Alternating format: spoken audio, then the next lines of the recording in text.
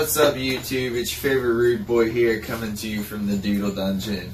And on this episode, I'm gonna be doing a time-lapse video of me painting this Kalima.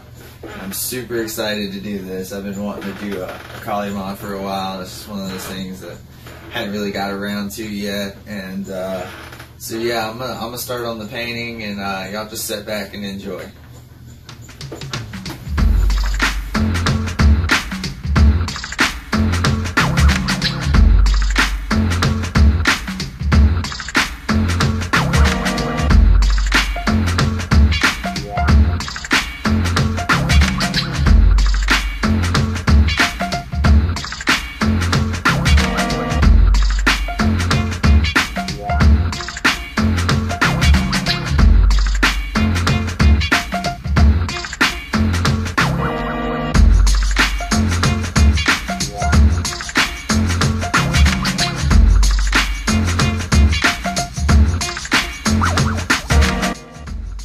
Alright, so first off, I want to apologize for my voice. I'm currently getting over a cold, and that's never fun.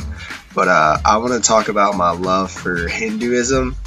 And so it kind of started in high school when I first found out about the Angkor Wat Temple. And I just really fell in love with the temple. It's in Cambodia, and that's definitely the one place I'm going to go before I die. That's top of the bucket list for sure. And so yeah, I fell in love with it, and then as I dove into it, I started diving into Hinduism because that's how old the temple is. It dates back to before Buddhism was around. Hinduism was still the main religion in Asia. So, I mean, it's like 900 years old, I think. But I kind of started getting into it, and then I started researching the gods and stuff. So this is Kalima, and she is the destroyer of evil spirits and the highest form of Shakti. And so she wears a chain of decapitated heads. In this one I made it skulls just to make it a little different. But sometimes it's up to 50 heads on her chain. One really cool story is she was out for bloodlust in the middle of a battle, and she got caught up in it.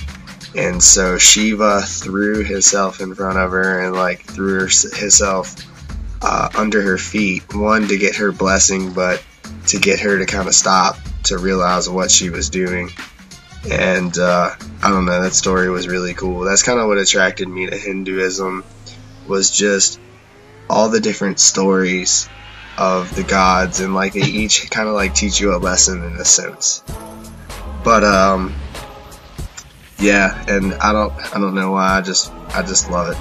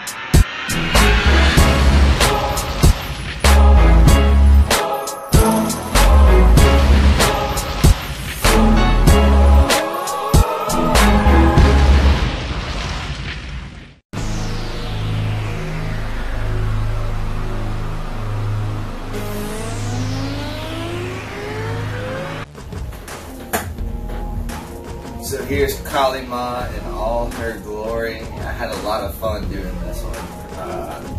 I love Hinduism, and I've always loved the gods and stuff, so I loved it so much. I think my next painting is going to be Ganesh. But if you like this video, crush that thumbs up. If you have any questions, drop the comments below. If you want to see more of my content, hit that subscribe button. Until next time, Rude Boy out.